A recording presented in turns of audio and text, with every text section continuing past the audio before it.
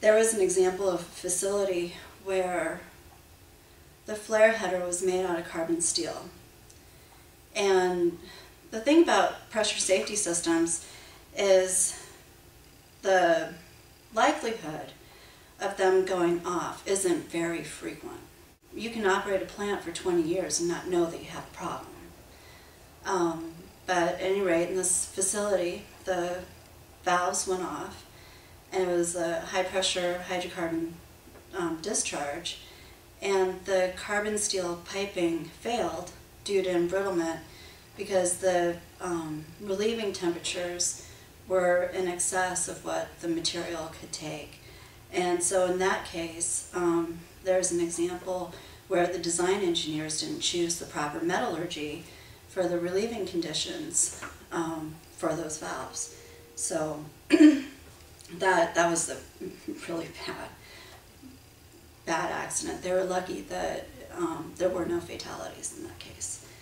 Another thing that you need to be very careful about is the pipe supports on the discharge, both on the inlet and discharge of the valve. I've seen field installations where the pipe design was not checked by a mechanical engineer for the thrust and the force effects when the valve lifts. And there was one case where a 4x6 relief valve lifted off the pipeline and was a trajectory about 40 feet in the air. So you really need to be careful about your pipe supports and make sure that it's designed adequately to handle the forces that the valve will see.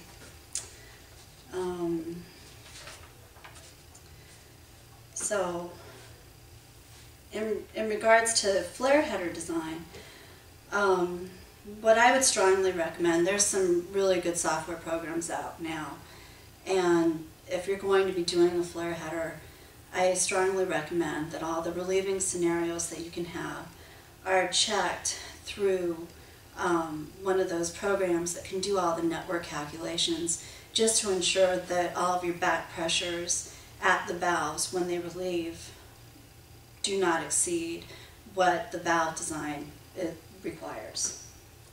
And again, be sure that you check to understand if there's any auto refrigeration effects, that you take that into account when you do your metallurgy selection. A friend of mine was telling me about a plant that was built in, it was somewhere in the Middle East, and they missed it on the flare header materials, and they didn't realize it until the plant was already fabricated and ready for startup. And the way the design contractor finally justified the situation was saying, well, if this were to occur, or when this happens, you're going to have to handle it procedurally to ensure that you don't put any stress on any of the piping or equipment until the system warms back up.